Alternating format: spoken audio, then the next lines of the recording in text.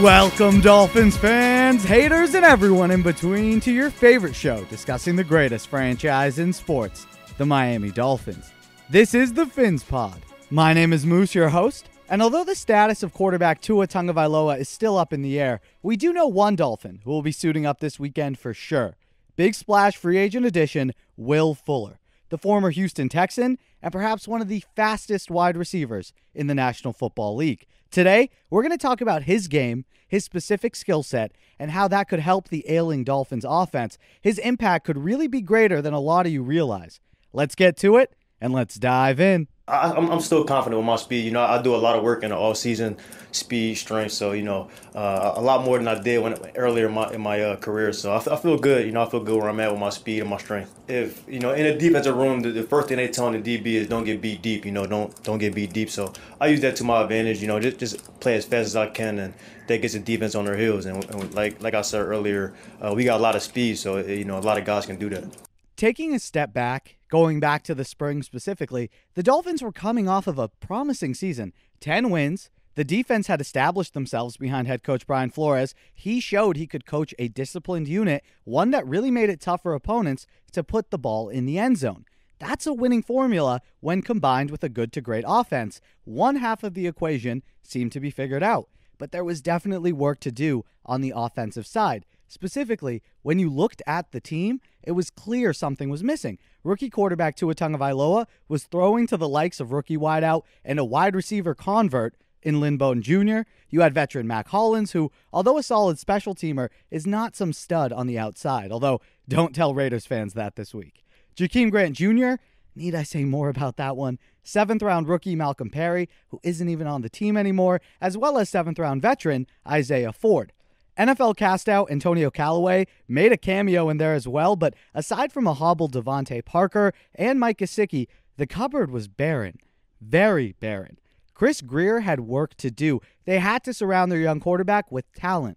Talent that could elevate him, and in turn, once he was ready, he could then elevate to near elite status. And it all started with free agency. There were some big names out there. You had Juju Smith-Schuster, Kenny Golladay, Marvin Jones, Curtis Samuel, even a guy like Marvin Jones. All of them had different skill sets, and plenty of them, namely Juju and Golladay, got big paydays. As we have come to learn, for better or for worse, this Dolphins regime prefers the economical route. They wanted the best bang for their buck, and to be honest, they got that. They found a pretty good deal.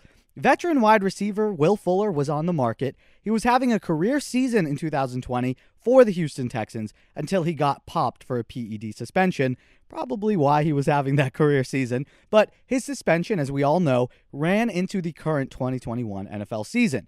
Innately, that lowered his bargaining power across the league and ultimately lowered his contract price. He knew he was not going to get the deal that he could, and he wouldn't be able to maximize his value in the current situation that he was in. So he gambled on himself, and the Dolphins were that team he took the gamble with. He signed a one-year, $10.57 million deal with Miami. Well, below perhaps what he could have gotten, he did know that the Dolphins plan to utilize him frequently, thus inflating his value for when he hits the market again next offseason, where he can hope to get that mega deal. Fuller knows that if he shows out again, he's going to be in line for a significant pay raise considering his age and his unique ability on the football field. He just turned 27, still in his prime, and his speed looked to still be at that elite status that it was at when he was taken in the first round by Houston back in 2016 out of Notre Dame. So what kind of player is Will Fuller exactly? Well, he runs a 4.32, and it translates with pads on. That doesn't always happen with players. He can take the top off of the defense, and he has really great hands while deep down the field. He doesn't drop balls often. That speed forces corners and safeties to play off of him, respecting it. And through the years, he's refined his route tree so he can then capitalize on that space that these defenders are giving him.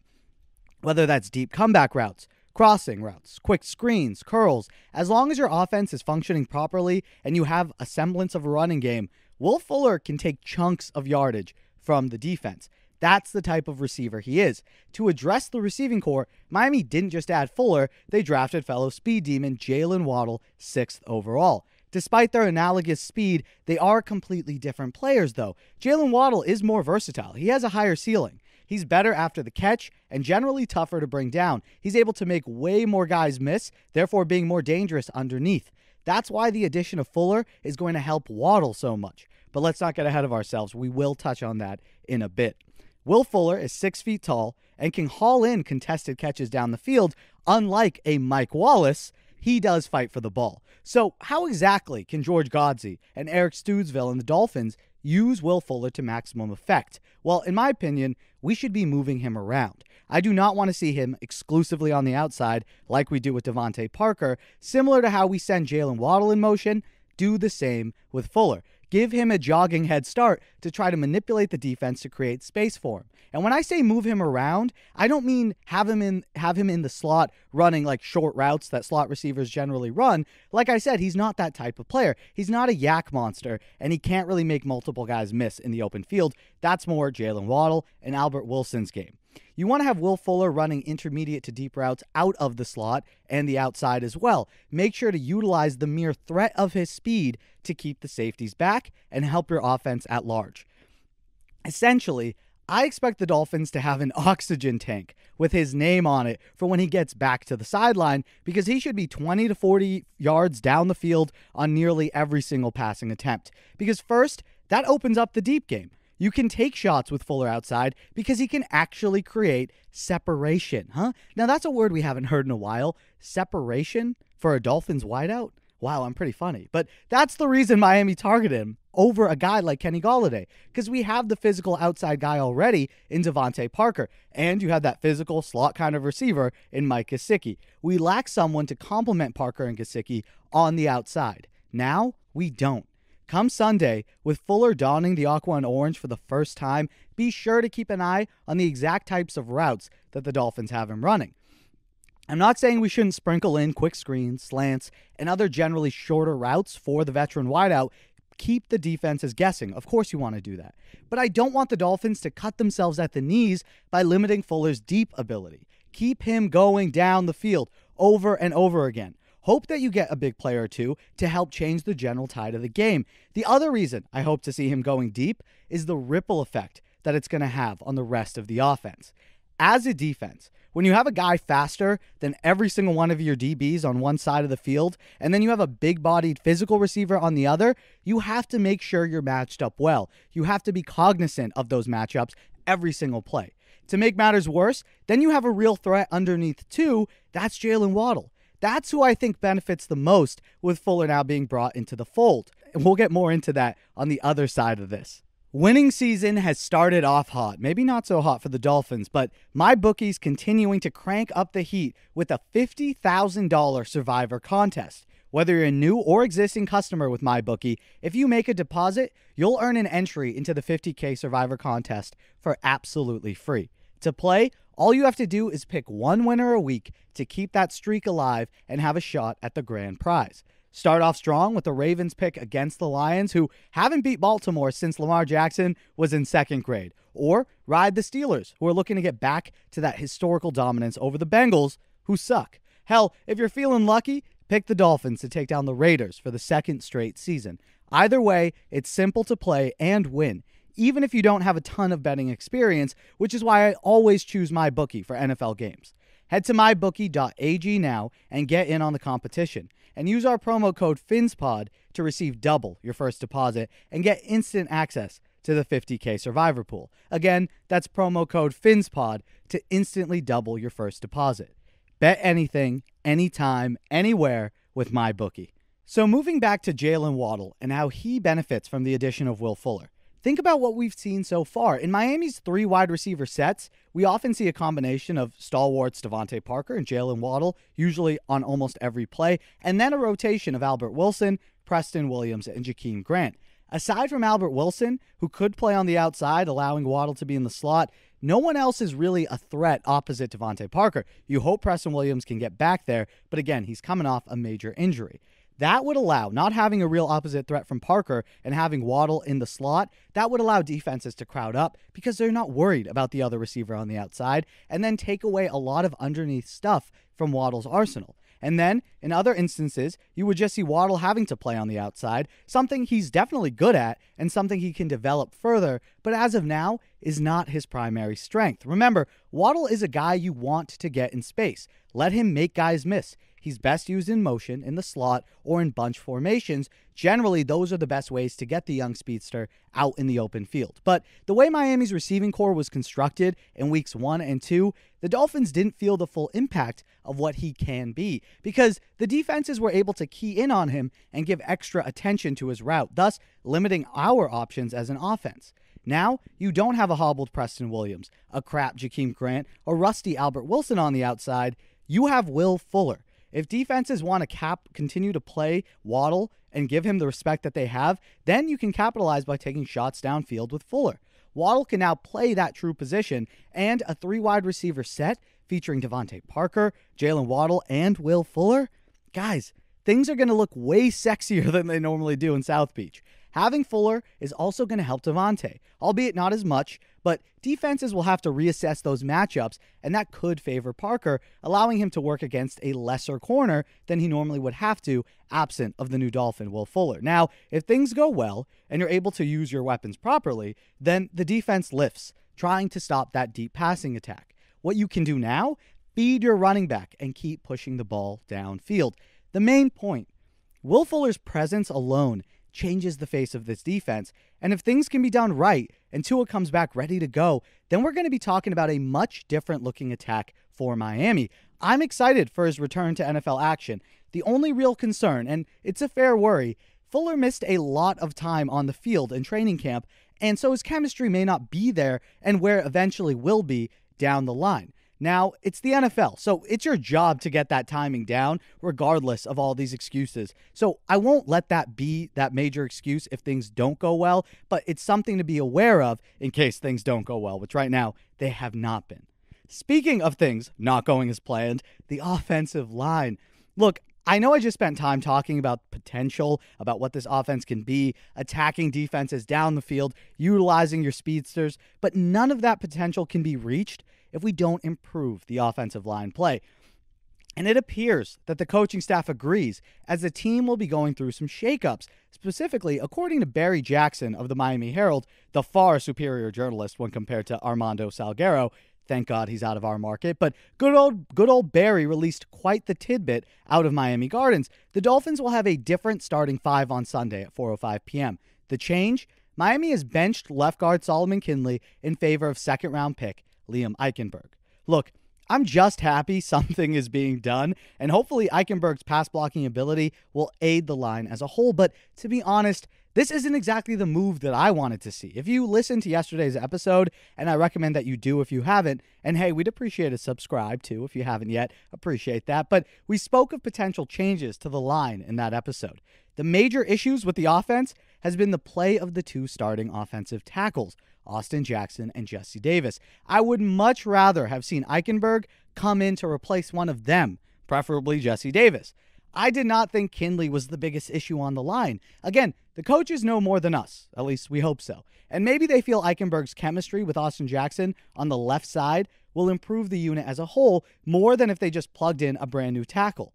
That's the thing about offensive line play. It's not necessarily about your top 5 offensive linemen. It's about the combination of 5 who play at the highest level when put together.